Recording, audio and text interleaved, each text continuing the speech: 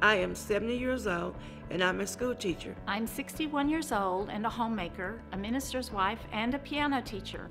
I'm an 84-year-old retired dairy farmer. I have been married 61 years. I am a 56-year-old and the director of the laboratory services at CHRISTUS Trinity Mother Frances. I live in White House and have been married for 31 years. I'm 59 years old and a resident of Sherman, Texas. I'm a 54-year-old educator and Christian author.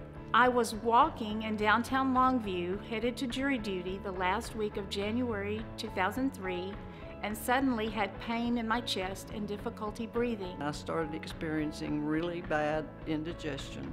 I called Brandy Holcomb, the acute care nurse practitioner in Tyler, and told her I was experiencing pain in my chest. My journey begins with the dreaded annual wellness visit. My physician, Dr. Courier, performed an EKG because I happened to mention an episode of heaviness in my chest during a walk. I experienced shortness of breath on and off. I finally went to the doctor and was told to immediately go to the ER. I was at Dr. Cardiology's side for a normal visit when she noticed an increase in a previously diagnosed murmur. I decided to go to my primary care doctor.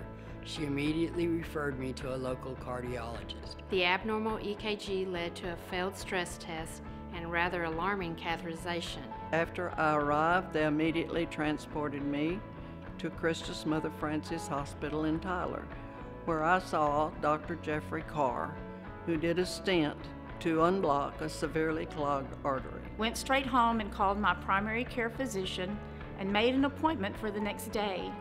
They did an EKG, and I had a stress test later in the week that produced the same pain I had before.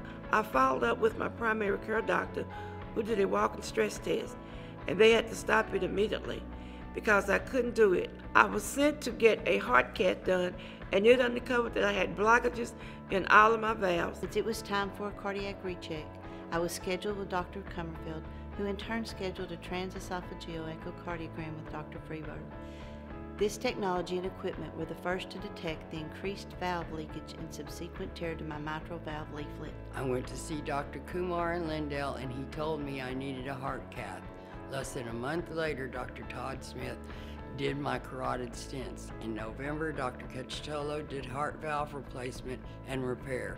My cardiologist, Dr. Sanford, decided I should not go home and reserved a room for me at CHRISTUS Trinity Mother Frances, Lewis and Peaches Owen Heart Hospital. To say I was unprepared for that and the situation was scary is an understatement. And I was rushed to CHRISTUS Mother Frances Hospital in Tyler, where I was seen by Dr. Oscar Paniagua. He took me to the cath lab to find out I had coronary artery disease and severe aortic valve syndrome. Because he already had the results of the stress test, Dr. Sanford scheduled a heart cath for Wednesday, February 19th, and I went in that morning believing I would come home with a stent or instructions to change my diet and exercise routine. When I came out from having the heart cath, I was surprised to learn that I had a 90% blockage in the left main artery, and Dr. Sanford recommended surgery the next morning. I was scheduled immediately for bypass surgery, which was done by Dr. Turner. To say that I am a walking miracle is an understatement. So I had to have my mitral valve replaced with a prosthetic bovine valve. On August 7, 2014, I was patient number 2 at 8 o'clock on the schedule. We were greeted by the kind and knowledgeable staff that executed pre-op procedures with precision and skill. Strangely, I found solace in knowing this was routine for my surgery team. I learned I really should have paid more attention to my health early on, given the amount of heart issues that run in my family. Although my first 36 hours were a bit of a blur and I was in a fog, the sheer number of caregivers looking after me was astounding.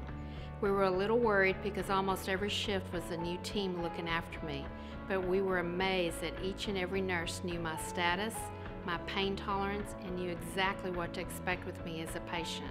The handoff communication was excellent. I am so grateful my husband and I had the presence of mind to pay attention to the indigestion and how quickly the staff in Winsboro made sure I got to Tyler to receive the care I needed. It was the most difficult thing I have ever gone through, but coming out on the other side is one of the greatest accomplishments of my life.